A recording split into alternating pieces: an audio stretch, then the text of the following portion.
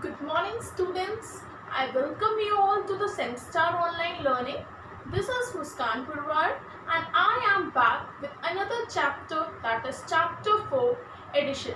Students, we have completed our last 3 chapters, that is chapter 1 looking back, chapter 2 numbers up to 1000 and chapter 3 even and odd numbers. We have done revision of these chapters. Yes, now let's come to our next chapter, that is chapter 4 addition. Let's start revising. Chapter 4 addition. So students, what is addition? Addition means putting objects together. Okay, or we can say to add 2 or more numbers to find the sum. This process is known as addition. Okay, let's take some example.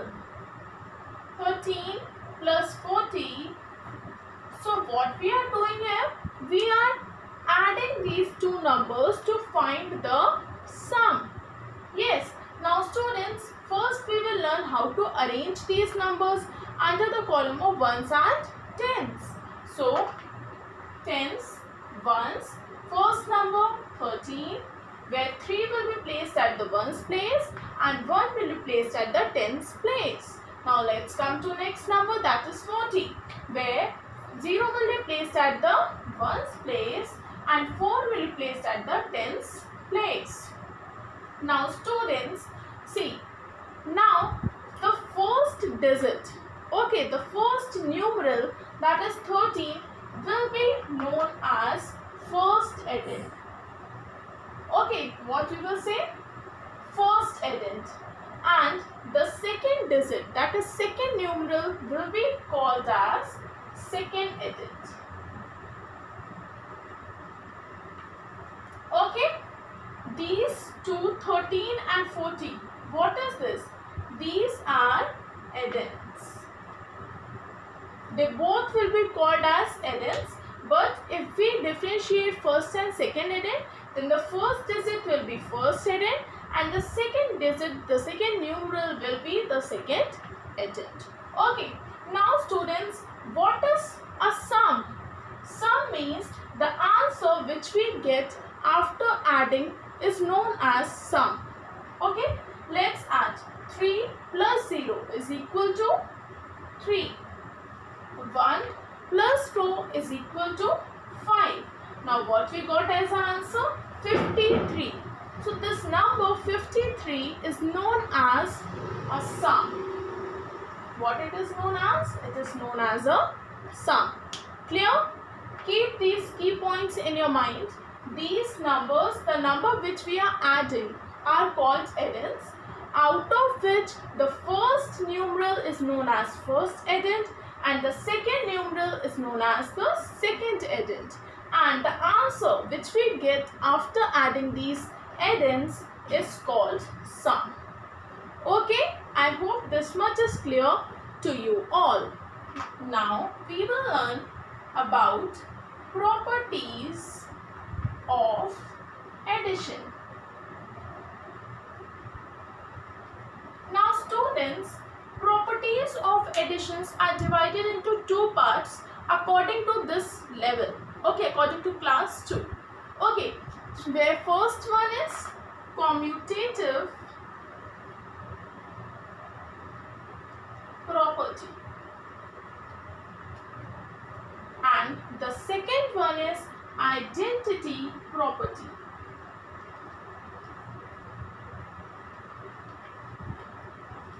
Now students, commutative property is also known as order property. What it is known as? Order property. Okay, and identity property is also known as zero property. Clear? There are 2 types of properties of addition, commutative property and identity property, where commutative property is also known as order property and identity property is known as zero property. Now let's learn what comes under the commutative property or order property. Students, now let's discuss these properties one by one. So students, let's discuss about the first one, commutative property. What do you mean by commutative property? The order of the numbers can change, but the sum will stay the same. This means if the order changes, then it will not affect the sum. This formula is used while solving commutative property sums. Let's see how. A plus B is equal to B plus A. It means first addend plus second addend is equal to second addend plus first addend. Okay, the sum will not change. Let's see one more example. If I tell you that 5 plus 4 is equal to 4 plus 5. Yes, how 5 plus 4? If we add 5 plus 4, the answer will be 9. Yes, now add 4 plus 5. Then what will be the answer? The answer will be 9. This means that 5 plus 4 is equal to 4 plus 5. This is order property. Means the order of numbers are changing. Yes, in the left side, 5 is acting as a first addend and 4 is acting as a second addend. But if we look at the right side, then 4 is acting as a first addend and 5 is acting as a second addend. The order has changed, but the sum 5 plus 4 and 4 plus 5 is equal. Okay, that will remain the same. That will not change. Okay, let's have one more example. 6 plus 20. 6 plus 20 is equal to 26. Now 20 plus 6 is equal to again 26. Yes, now here also the order of addends has changed, but their sum is equal. Okay, I hope you have understood that what is commutative property. Okay, now let's discuss about another property, that is identity property. Identity property is also known as zero property. Let's see why. If we add any number with 0, then the answer will be the number itself. Yes, if we add any number to 0, for example, if I gave you 10 chocolates, okay, and I ask you that please give 5 chocolates to your friend, but you haven't given, how much chocolates are left with you? Same, because you have not given a single chocolate to your friend. Yes, so in the same way, whenever we add any number with 0, then the answer will be the number itself. Okay, let's have one example. 38 plus 0. If we add 38 with 0, then what will be the answer? Answer will be this number itself, that is 38. Let's come to next example. 99 plus 0 is equal to dash. So if we add 99 with 0, then what will be the answer? The answer will be the number itself. Okay, I hope this property is clear to you all. Okay, now let's practice some sums related to these topics. Open page number 47, self-practice 4a. Exercise 4a. Question number A. That is, add. You have to add 100 tens ones, 41, 21 and 25. So students, first of all, we know that how to arrange the numbers under the column of 100 tens and ones. Yes. So now we will learn how to add 3 two-digit numbers together. Okay. Let's see. So what we will do, first we will add the ones column. What we will add? First we will add the ones column. If you face any problem while solving these 3 digits together, then what you will do? First you will add first two numbers, that is 1 and 1. 1 plus 1 is equal to 2. Now you can add this number and this number, that is 2 plus 5. 2 plus 5 is equal to 7. Means the answer will be 7. Now, after solving the ones column, let's come to tens column. Now, we will follow the same steps here. Okay, 4 plus 2. First, we will add first two digits. 4 plus 2 is equal to 6. Now, we will add 6 and 2. 6 and 2, which is equal to 8. So, we will write here 8. What we got as the answer? 87. Okay, I hope this much is clear to you all. Now, let's take one more example. B part, that is H-T-O 20, 18 and 34. Now how we will do? First we will add the ones column. Yes. Now how we will add? Now see, there is 0 and 0 plus 8 is equal to 8. Then 8 plus 4. 8 plus 4 is equal to, add 8 plus 4, it is equal to 12. Now students, we will not write the whole number 12 here. If you will do like this, then it will be wrong. Okay, so let's see how we will do. 8 plus 4 is equal to 12. So we cannot write the whole number 12 over here. Yes, so what we will do? We will write ones digit of number 12. That is 2. Yes, we will write 2 here and 1 we will give carry over to the tens column. Okay, now we will add tens column. We are done with ones column. Now let's come to tens column. Now let's add this carry over also. 2 plus 1 is equal to 3. Then 3 plus 1 is equal to 4. Then 4 plus 3 is equal to 7. So the answer is, the sum is 72. Okay, I hope this much is clear to you all and you will not face any problem while solving this exercise. Okay, now let's come to next exercise, self practice 4B. Now students, here also you have to do like this only. Still let's practice one question. 4BA. 73 plus 34.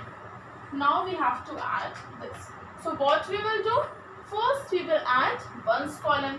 3 plus 4 is equal to 7. So we will write here 7. Now 7 plus 3 is equal to 10. Now we can write the whole number 10 over here. Why? Because there is no hundreds digits given here. Yes. So we will write the number 10. Got it? Now let's take one more example.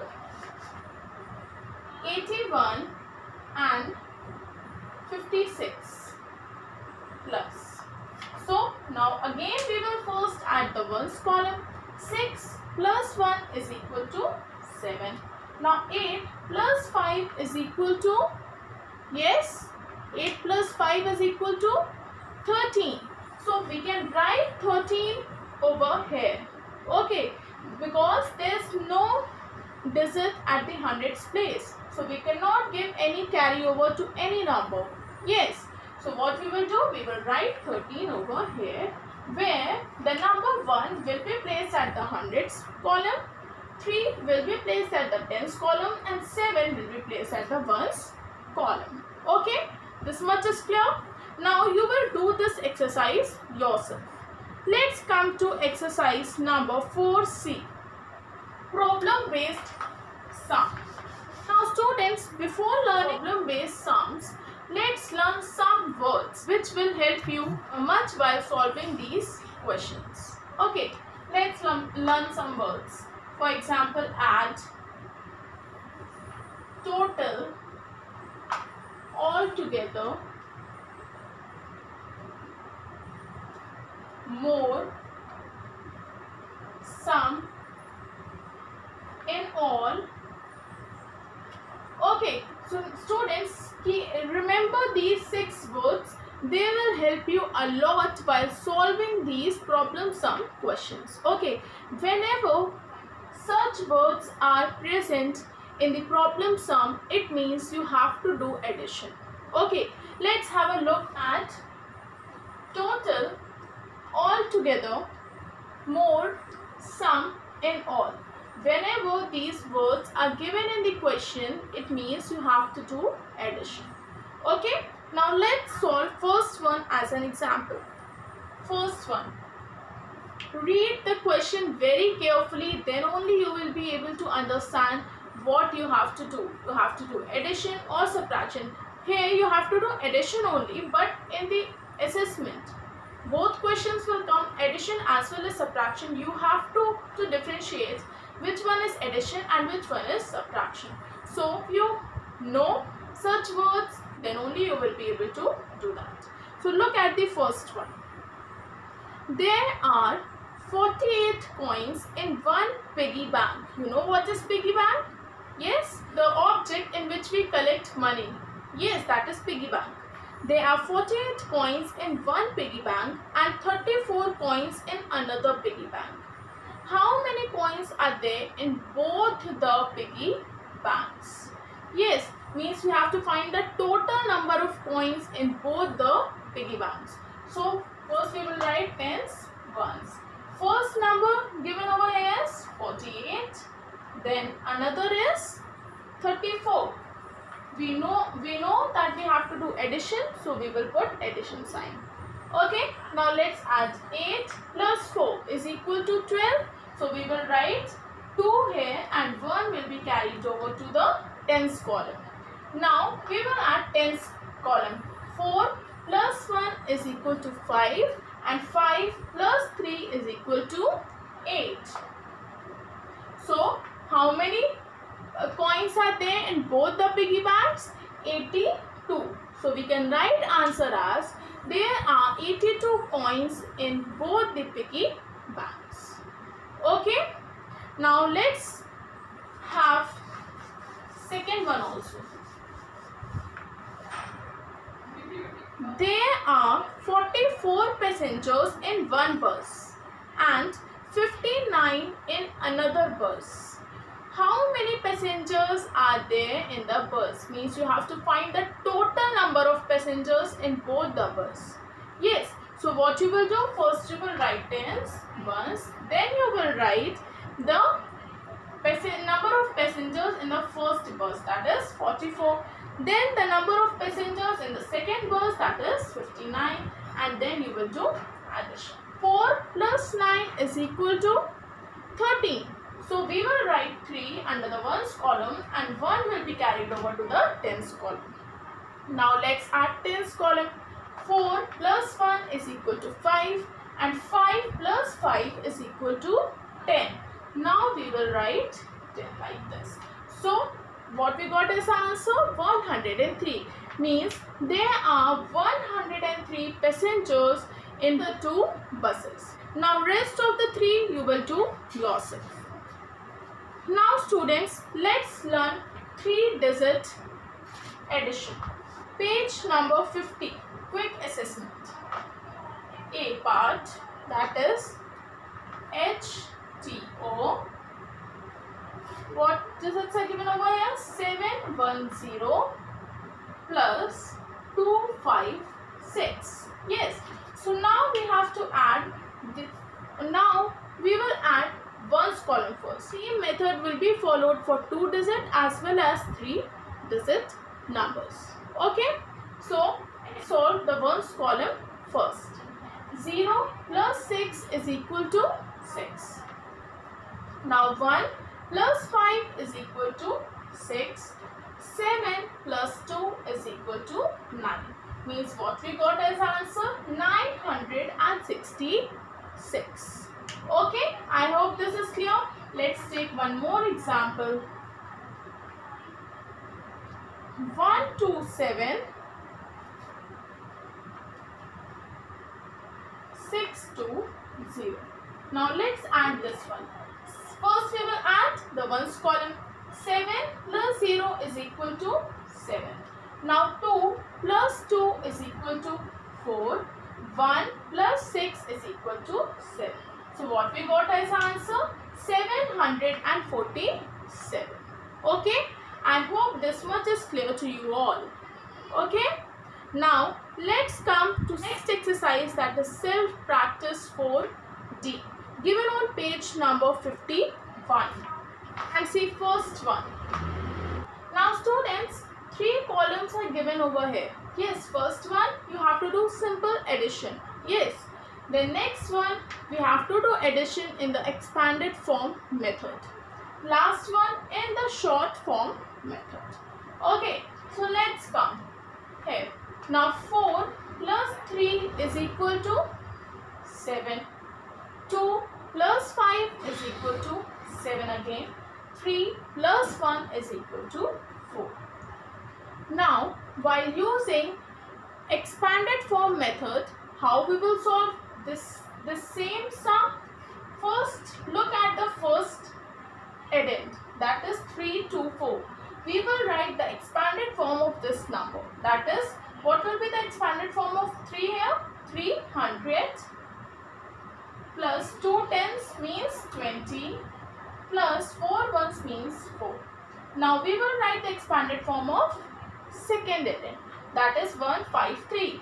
So 100 plus 5 tens plus 3 ones. Now we have to do addition. Yes. So let's come to last digit first. 4 plus 3 is equal to 7. Let's come to next digit. 20 plus 50. So first we will add 0, 0. 0 plus 0 is equal to 0. 2 plus 5 is equal to 70. Now let's come to this one. 0 plus 0 is equal to 0. 0 plus 0 is equal to 0. Then 3 plus 4 plus 1 is equal to 400. So what we got as answer? 400 plus 70 plus 7. Now what will be the short form of this expanded form? 477. Okay. I hope this much is clear to you all. Yes. Now rest of the 2 questions you will do yourself. Clear? Now second part, add. Now this also you can do yourself. You have to solve 3-digit sum. Now let's come to second part, add. This also you can do yourself, as I have already told you just now that how to solve 3-digit numbers. How to add 3-digit numbers. Okay, clear? Now let's come to page number 52. Let's come to next exercise, that is self practice 4E. Now here also some problem sums are given. Yes, let's have a first one. Now listen very carefully what the question is saying. There were 333 men and 243 women working in an office. How many people were working in office in all? Yes, I have told you if in all is there, it means we have to do addition. So how we will write? Now here are 3-digit numbers. So we will write, we will draw 3 columns, 100, tens and ones. First number is 333. Second number is 243. Now we will add 3 plus 3 is equal to 6. Now again let's come to tens column. 3 plus 4 is equal to 7. Now let's come to hundreds column, that is 3 plus 2 is equal to 5. What we got as answer? 576. So we can write answer as there are 576 people working in an office. Okay. Now rest of the 4 questions you will do yourself. I hope this much is understood to you all. We will continue another topics tomorrow. Okay. So till here complete your book exercise. Write in very neat and clean handwriting and without any mistake. Okay. So complete these exercises. Okay. and keep practicing, keep learning, stay at home.